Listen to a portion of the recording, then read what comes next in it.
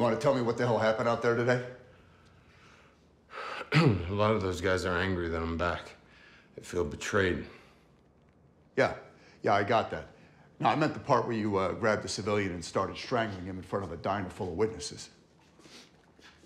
Sorry about that. You sorry?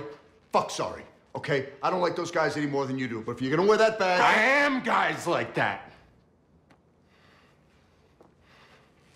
Every evil, twisted thought that he's had, I have had.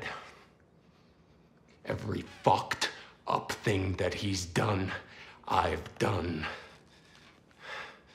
I've done things that would make you sick. That make me sick.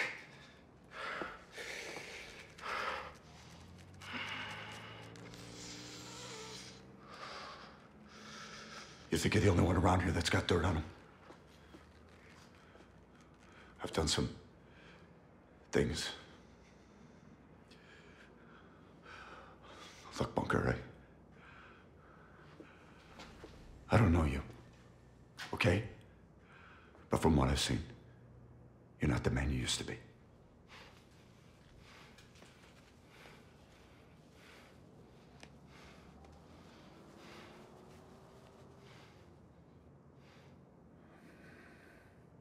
I will always be that man.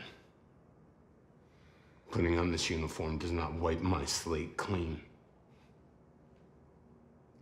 I'm doing everything I can to change. And every once in a while, I manage to convince myself that I'm a better person. But the minute that I come into contact with one of those fucking guys and see the way that they look at me, all I feel is hate and anger, and I can't shake it. Okay, all right, listen to me. Listen, hold, look at me. Okay, that isn't anger that you're feeling. That's the shame and the guilt. And trust me, we all feel that. All of us. And that is what makes you better than them. If you didn't feel that, that's when I'd start to worry. All right? You hear me?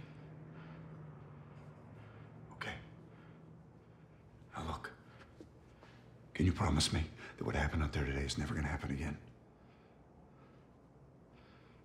I don't know. Good answer. Because if you had said yes, I knew you were full of shit. Go home, all right? Get some sleep. Thank you, sir.